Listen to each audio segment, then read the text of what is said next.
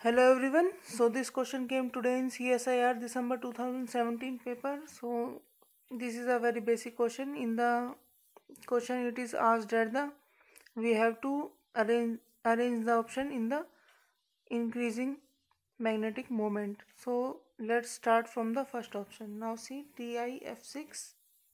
Okay, this is A. TiF6 3 negative. So the oxidation state of titanium is +3. Okay, titanium is in plus. How +3? This is, let's say this is X, then plus, this is -1 into 6. Fluorine is having -1 charge and equals to -3. So X equals to -3 plus 6. So this is +3 oxidation state. Okay. Now in +3 oxidation state, titanium is in D1 configuration. Okay, titanium has D1 configuration. So number of unpaired electron is obviously 1. So now let's proceed to the B option. So this is Cr, chromium F6 3 negative.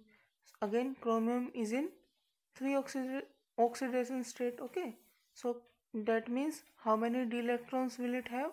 It will have 3 electrons. Okay, and all will be unpaired obviously. Okay, so if we look at the question, so now see, this has a d1 electron. Okay, only one electron, so the magnetic moment will be least for this. Okay, A, so this is least. Okay, in option fourth.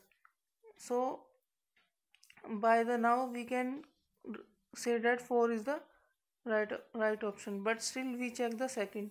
Now second is having 3 electrons. So, and by the way, the spin only magnetic moment is given by n root n plus 2, where n is number of unpaired electron.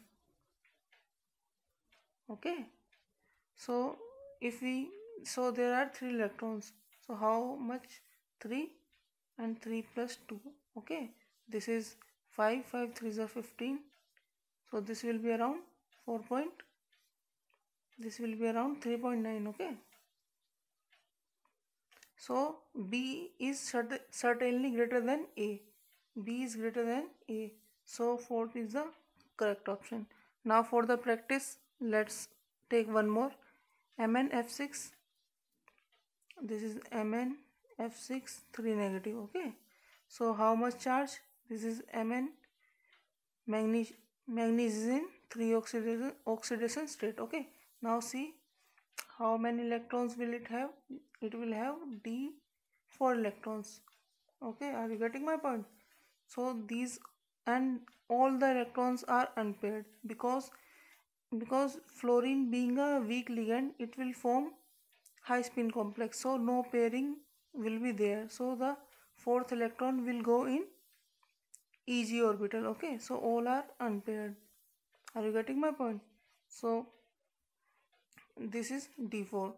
Now let's check the last option, D option. Okay, so this is COF6 3 negative. Again cobalt is in +3 oxidation state. Now that means how many electron will it have? D6.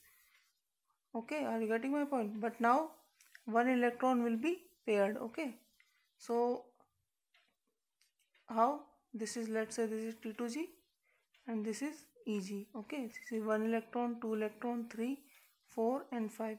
I am filling in this order because this is a high spin complex. So 1 2 3 4 5 and 6. So how many unpaired? 1 2 3 4. Okay, that implies 4 unpaired electrons are there. So in third option, in C, we have 4 unpaired electron, and in D also we have 4. So C is equals to D. So this, by this way we can calculate the number of unpaired electrons. So please subscribe to the channel for more videos, and for the time being, signing off. Thank you.